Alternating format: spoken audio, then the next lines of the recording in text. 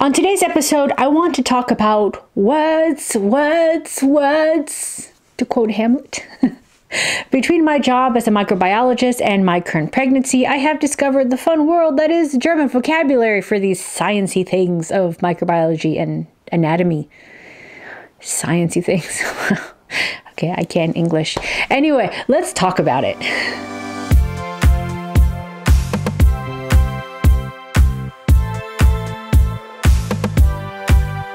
Hallöchen Lieblings, I'm Mari, science fiction and fantasy author who's been living in southern Germany since 2014. When I first moved to Germany, I had a job as a microbiologist. One of the hardest things to experience was relearning everything I had experienced in a new language, to find new vocabulary for the same concepts. But while a lot of science vocabulary in English are Latin or Greek based, a lot of German is mostly German. I mean, of course, they also use Latin and Greek-based sciencey words, but in my experience, a lot of times for laymen, in terms of like layman words, they do stick to German words for their day-to-day use. And now that I'm pregnant, I have had to learn even more new vocabulary. I'm sure a lot of you who watch my channel also watch Passport 2, and they're also expecting a baby, and they've had their own pregnancy video. However, they live in a part of Germany where more English is spoken, including their doctors. I do not have that luxury. I live in a part of Germany where I know at least like 2 other Americans in my vicinity. And maybe there is an Australian woman in the next village over, but I have yet to meet her. And she's like the next door neighbor of my brother-in-law, and I still haven't met her. I mean, there's just not much use for English out here where I live. So I had to learn the German vocabulary when it comes to my health. Fortunately, my German is advanced enough, so it wasn't a problem, and whenever I have had questions, they were always answered. Even though I've not always had the best of luck with doctors in Germany, but my current gynecologist, or Frauenarzt, here, she is amazing, and I think the world of her.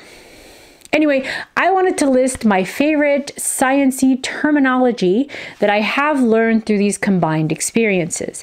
So let's start with microbiology. Number 1, environment.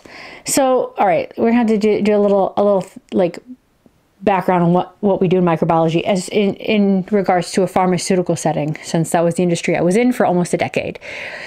We are in charge of testing every aspect of the drug making process. I worked for companies that made pre-filled vials and syringes, and they cannot be sterilized. They have to remain sterile and clean from the first day, well beyond having been administered to the patient. There cannot be any contamination. So micro is normally split up into 2 sides. You have environmental monitoring and product testing. So environmental monitoring, or Umgebungsmonitoring, their tests.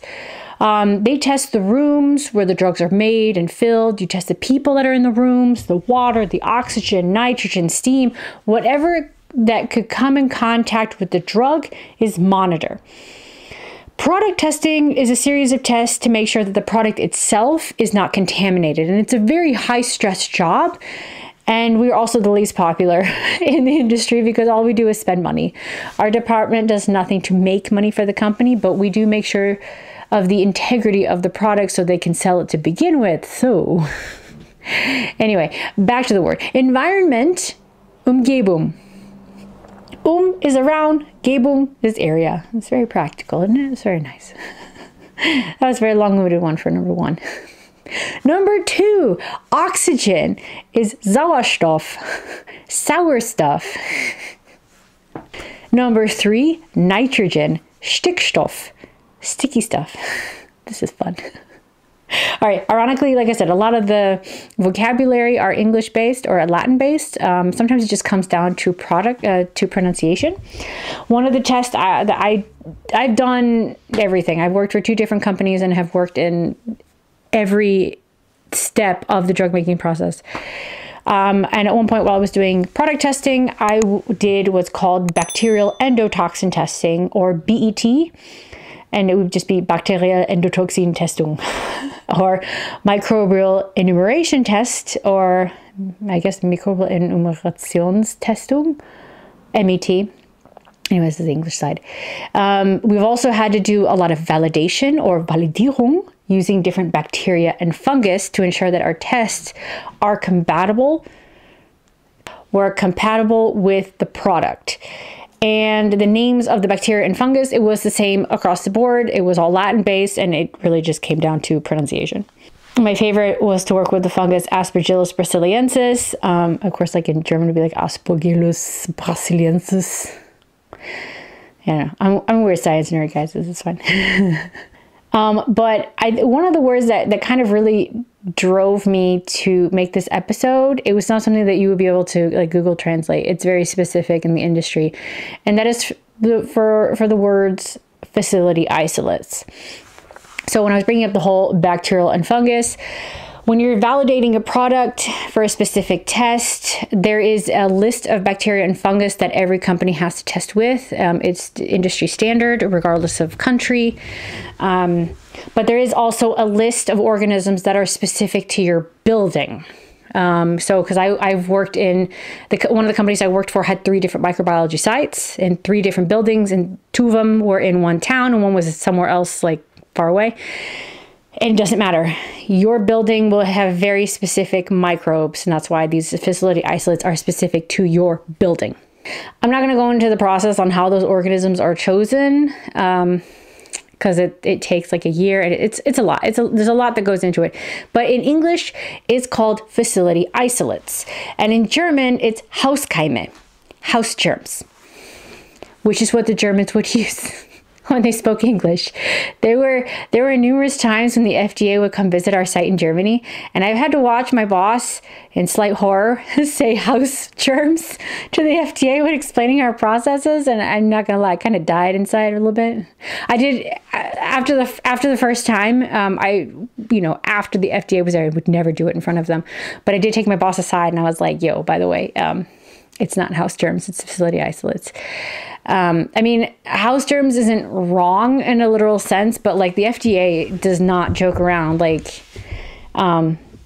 yeah, they're the most terrifying of all the government regulators that we get from all over the world. It's the FDA that's the most terrifying. So I thought, just so you know, to make sure you look better, that you're using the correct terminology. And that was fine. But yeah, anyway, microbiology is fun. Like I said, I couldn't come up with any more at the moment. It's also been a while since I've done microbiology, but those are the ones that stuck out. But I also have a few that really stuck out in terms of anatomy.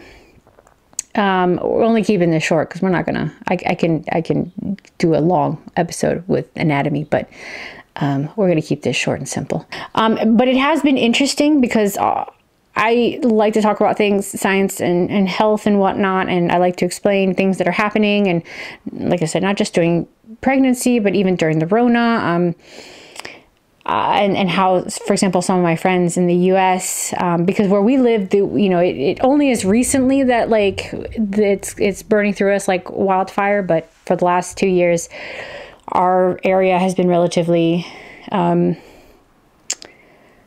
safe from the Rona, to the point where we have plenty of people that literally were saying that it doesn't exist at all. Like we've been pretty isolated.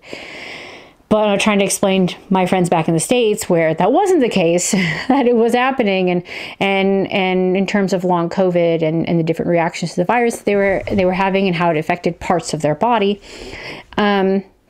I had to learn the German words for certain parts of anatomy, and it was kind of hard because sometimes I couldn't remember them. And the biggest one was number 5, which is pancreas. Bauchspeicheldrüse. I had to remember that word. Well, I could never remember that word so one of my very close friends, she had gotten the Rona last year, and it actually had affected her pancreas to the point where she started developing diabetes. Fortunately, after a year, her number started going down, but like it was very scary, and also keeping an eye on her children to make sure that didn't happen to them as well. And in German, of course, you can call diabetes either Diabetes or Zuckerkrankheit. Sugar sickness, which is pretty cool. I mean, that's what we called, in English it was called, like, I don't know, back in the 1700s. I only know that from the one episode of Outlander where Claire was explaining to someone that they had the sugar sickness. Yeah, I'm a dork, whatever.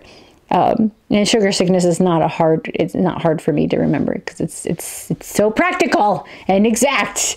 But you can best believe I always have trouble remembering pancreas.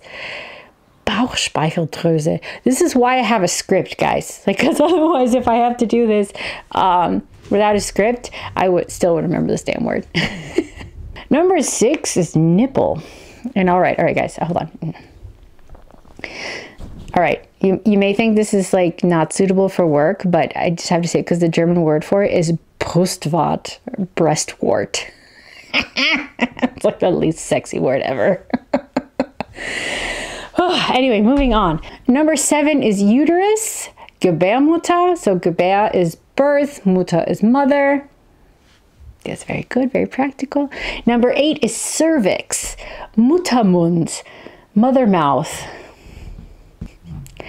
German is fun, guys. It's a really fun language.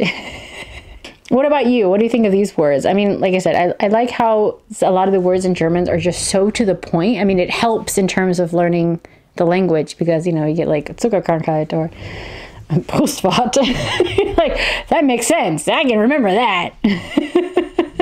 Except for pancreas. Dagnabbit, I will never remember the word for pancreas, but you know, whatever. What other German words can you think of? Let me know in the comments below. And that's it. Thank you so much for joining me. If you're new here, please consider subscribing. Give this video a thumbs up. It lets me and YouTube know that you like this kind of content and you want to see more. Please leave me a comment if you have any questions or if there's a certain topic you'd like to see on this channel. If you want more info on my books or newsletter, you can check them out in the description below. And don't forget to connect with me on social media, whether it is through TikTok, Instagram, Twitter, or Facebook. And that's it. Until next time, adi!